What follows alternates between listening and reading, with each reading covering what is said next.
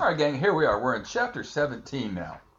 And in Chapter 17, we're dealing with Windows resources on a network.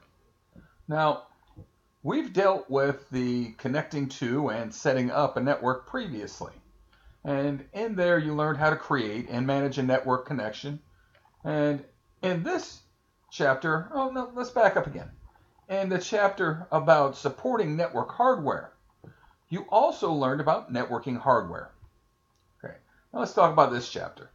In this chapter, all right, we're going to focus on using a network for client-server applications for sharing files and folders with network users and for providing cloud computing services. Now, security is always an issue. Now, it's a huge concern when we're dealing with networks. And in this chapter, you'll learn how to share resources on the network and still protect these resources from those who maybe shouldn't have access to them. We also will deal with security strategies in a future chapter. And we're not far off from that. And we'll focus on the security at a higher level then, and some different tools and techniques that you can use to protect your network. Okay?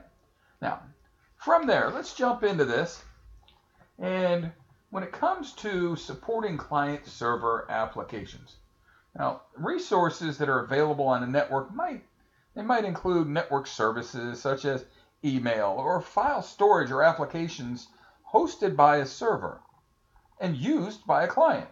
Client-server applications you'll likely be expected to support, they include Internet Explorer, which, keep in mind, it is no longer supported by Microsoft, but they're still using it, remote desktop, and other remote applications. You also need to know how to use group policy to configure quality of service for client-server applications. And you also need to know how to link a data source through a network to database applications. Now, all these skills we addressed within this chapter.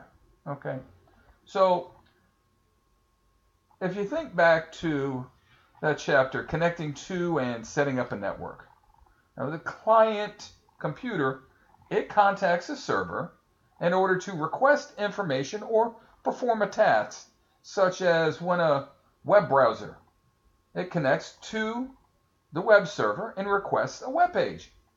Now, there's other types of server resources that exist on normal networks.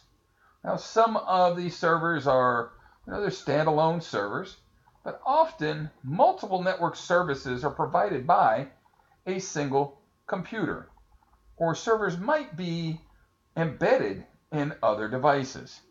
Now, we call what these servers do, we call it their role. So servers have different roles.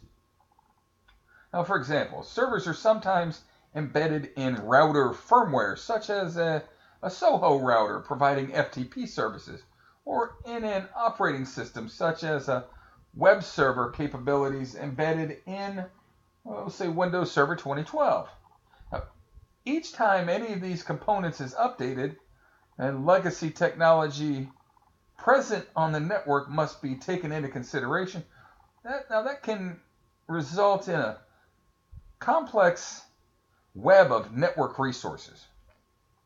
All right, so we've got a bunch of different things that we may run into when it comes to the different types of servers or different roles of a server. Now, these aren't all the roles, but we could deal with a mail server, a file server, a print server, a DHCP server, which is a dynamic host configuration protocol server. Now, that's something we've talked about already. A DNS server. We also learned about that already. Now, a proxy server. Now, a proxy server, that works as a go-between, going between us and another server. There's also an authentication server, which authenticates users and computers on the network. And we're all fairly familiar with dealing with web servers. And they host websites and serve out those websites the pages associated with them. Okay. Now, when it comes to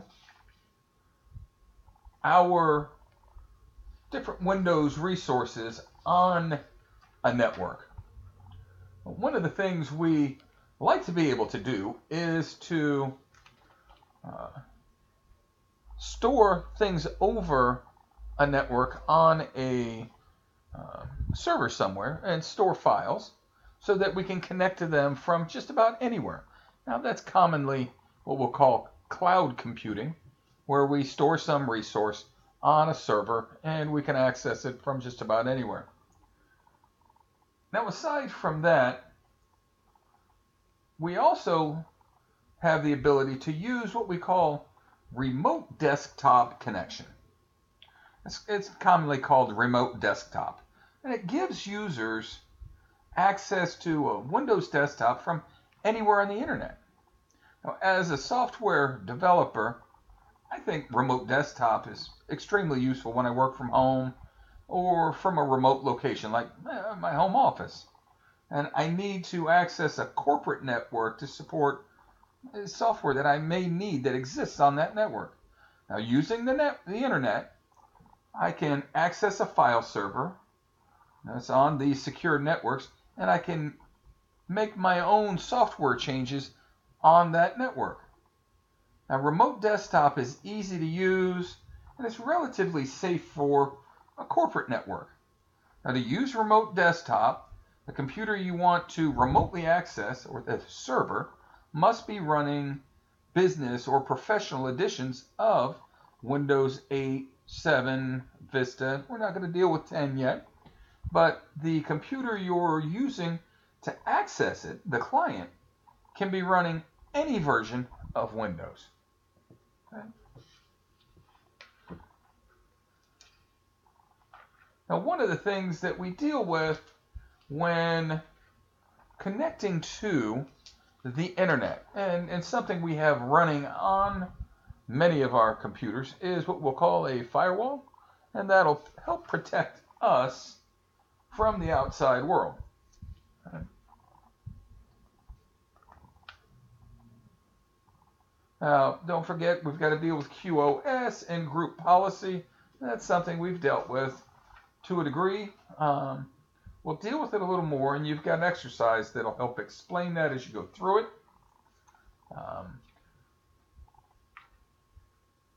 One of the things that we deal with is, like I said, storing data across the network. Keep in mind the type of file system that you're using, and make sure that you are using file types, or for example, if you're using FAT32, understand what the formatting structure is of the server that you're storing on. Most that we're going to see today will be NTFS. Okay?